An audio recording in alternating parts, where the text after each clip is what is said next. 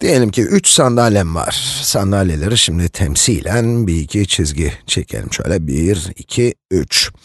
3 sandalyemiz var ve 7 kişimiz var. 7 kişi var. Kişiler de daha önceki gibi A, B, C, D, E, F ve G kişileri.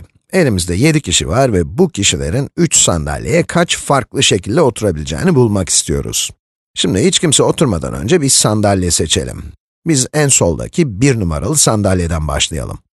Hiç kimse oturmazken, şimdi 1 numaralı sandalyede kaç farklı kişi oturabilir?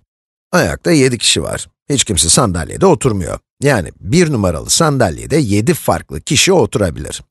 O zaman 1 numaralı sandalye için 7 olasılık var. Bu 7 olasılıktan biri 1 numaralı sandalyeye oturacak. Peki şimdi 2 numaralı sandalyeye oturmak için geriye kaç kişi kaldı? 7'den 1 eksik, öyle değil mi? 2 numaralı sandalyeye oturmak için o zaman geriye 6 kişi kaldı. 3 numaralı sandalyeye oturmak için peki kaç kişi kalacak? O zaman da 5 olasılık vardır. Şöyle düşünebilirsiniz. 1 numaralı sandalyedeki her bir olasılık için 2 numaralı sandalyede 6 olasılık vardır. 2 numaralı sandalyedeki her bir olasılık için de 3 numaralı sandalyede 5 olasılık vardır. Yani bütün bu olasılıkları çarpacağız. Umarım mantığı anlamışsınızdır. İleride başka örnekler de yapacağız. Bu durumda toplam olasılık 7 çarpı 6 çarpı 5'tir. Peki bu kaç yapar? 6 çarpı 5, 30 yapar. 3 kere 7, 21, 210 olasılık varmış. Bayağı fazla. Şimdi gelin biraz daha düşük çıkacak bir örnek çözelim.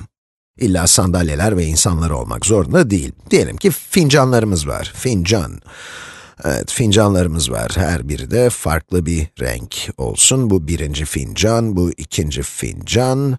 3 adet de topumuz olsun. Bir tane eflatun top, bir tane kahverengi top, bir tane de sarı top. Şimdi bu 3 topu 2 fincana kaç farklı şekilde yerleştirebilirim? Şimdi gelin ikinci fincanla başlayalım. İlla ki soldaki fincanla ya da 1 numarayla gösterilen fincanla başlamak zorunda değiliz. Hiçbir topu hiçbir fincana koymadıysak, ikinci fincana kaç top koyabiliriz? Bakalım. 3 tane olasılığımız var, değil mi? Bu 3 toptan kaçını birinci fincana koyabiliriz? Birini buraya koyduğumuza göre diğerine, yani birinci fincana 2 top kaldı. 2 top. 3 kere 2 yani 6 olasılık olur. Gelin bu olasılıkları şimdi çizerek gösterelim. En iyisi topları adlandırmak, çünkü sürekli renk değiştirmek zor olacak. Şöyle diyelim, A, B ve C, bunlar toplarımız. Size bu 3 topu 2 fincana yerleştirmenin 6 yolu olduğunu şimdi göstereceğim. A, birinci fincanda, B, ikinci fincanda olabilir. B, birinci fincanda, A, ikinci fincanda olabilir. Yerlerini değiştirdik. Hangi topun hangi fincana gittiği önemli. Fincanın içinde top olması yeterli değil. A ile C de olabilir. A birinci fincanda, C ikinci fincanda olabilir.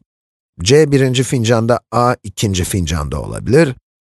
Son olarak da fincanlarda B ile C topları olabilir. B birinci fincanda, C ikinci fincanda ya da C birinci fincanda, B ikinci fincanda. Şuna dikkat edin.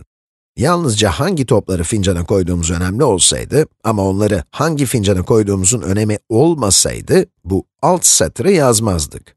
Böylece bulduğumuz sonucun yarısı kadar olasılık olurdu.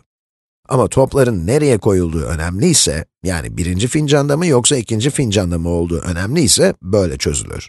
Tıpkı bir önceki soruda sandalyelerin numaralarının önemli olduğu gibi. Biz buna permütasyon diyoruz. İlk soruda permütasyonu şu şekilde yazmıştık. Soru şöyle soruldu. 7 kişiyi 3 sandalyeye, hangi sandalyede oturdukları önemli olmak üzere kaç farklı şekilde oturtabiliriz? Bunu şöyle yazabiliriz. 7 kişi, P burada permütasyon demek, 3 adet de sandalye var. Bir diğer gösterim de şöyle, büyük P yazıyorsunuz ve 7 şeyi 3 farklı yere kaç farklı şekilde yerleştirebilirim diye soruyorsunuz. İlk sorunun yanıtı 210'dur. Her zaman 210'dur. Birazdan bunun nedenini göstereceğim. Peki bu soruyu nasıl yazabiliriz? Bu da, yeşile yazayım, 3 şeyimiz var ve bunları 2 yere koyuyoruz. 3 şey, 2 yerde. Bu eşittir 3 şey, 2 yerde. Size şimdi farklı gösterimleri öğretiyorum. Bunun yanıtının 6 olduğunu bulmuştuk.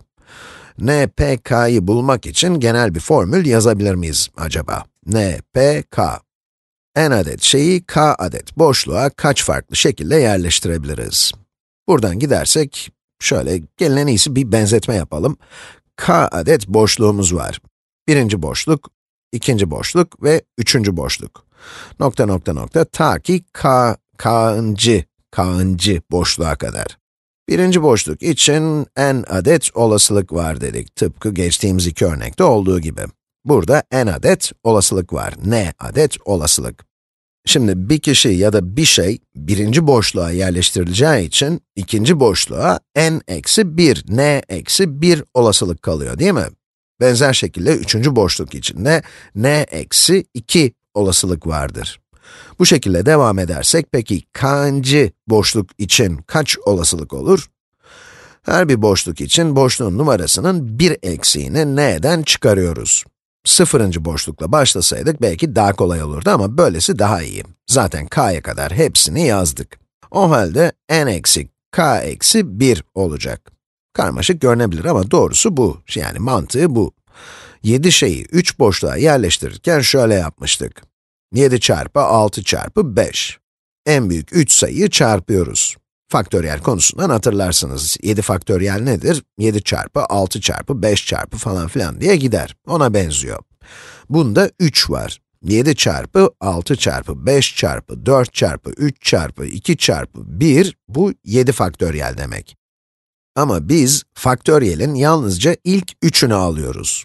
Benzer olarak 6 da, 6 aynı zamanda 3 faktöriyele eşittir. Ama 3 faktöriyelin ilk 2 çarpanı şeklinde de düşünebilirsiniz. Yani 3 çarpı 2 şeklinde. Genel olarak n faktöriyelin ilk k adet çarpanını kullanıyoruz. Peki, bunu yazmanın kolay bir yolu var mı? N faktöriyelin ilk k adet çarpanını yazmanın yani. Tabii ki var. Bunu şöyle yazabiliriz. Formülü yazmak söylemekten daha zor bu arada. Şöyle yazabiliriz. N faktöriyel, n küçük harf, n faktöriyel bölü n eksi n eksi k faktöriyel. Bakalım doğru mu yazmışız? Soruya uygulayalım. İlk soru için n faktöriyelde, n faktöriyelde n 7 idi. Yani 7 çarpı 6 çarpı 5 çarpı 4 çarpı 3 çarpı 2 çarpı 1'di. Peki n eksi k faktöriyel nedir? Örneğimizde k neydi? Boşluk sayısıydı, sandalyeler. Ve 3 boşluk vardı, yani 3 tane sandalyemiz vardı. K 3'tü. 7 eksi 3, 4 eder. Yani 4 faktöriyel. 4 çarpı 3 çarpı 2 çarpı 1. Ve tabii bunlar birbirini götürecek. Farklı bir renkle yapayım şimdi. Bunlar birbirini götürür ve geriye 7 faktöriyelin ilk 3 çarpanı kalır. 7 faktöriyelin en büyük 3 elemanı. Bu formülün her zaman sağlamasını yaparım çünkü aklıma ilk olarak ilk başta kullandığımız çözüm gelir. Şöyle düşünürüm. Pekala, madem permütasyon yapıyoruz, her bir boşluğa bir çarpan gelecek şekilde faktöriyeli yazayım. 7 çarpı 6 çarpı 5. Bakalım bu soruda da işe yarıyor mu? Burada 3 farklı şey var. O halde 3 faktöriyel bölü 3 eksi 2 faktöriyel. 3 eksi 2 faktöriyel, bu da 1 faktöriyel demek. Yani 3 çarpı 2 çarpı 1 bölü 1. Tabii birler sadeleşti, geriye 3 çarpı 2 kalır. Umarım anlamışsınızdır. Çoğu kişi permütasyonu öğrendiğinde şöyle der. K sayıdaki boşluğa yerleştirilmesi gereken n sayıda şey varsa, n faktöriyel bölü n eksi k faktöriyel şeklinde yazabiliyoruz. Ve bunu ezberlerler. Bu formül şunu ifade ediyor. N faktöriyeli yazmaya başlıyorsunuz ama yalnızca ilk 3 çarpanını yazıyorsunuz. Videonun en başında anlattıklarımızı düşününce nedenini, sebebini anlarsınız. Elinizde 7 şey var. 7 şey buraya, 6 şey buraya ve 5 şey de buraya gidebilir. Başka boşluk kalmadı mı? Peki, o zaman hepsini çarp. Bu formül işte bunu söylüyor. Umarım kafanızı karıştırmamışımdır. Sonraki videoda kombinasyonlar konusunun anlatımında görüşmek dileğiyle.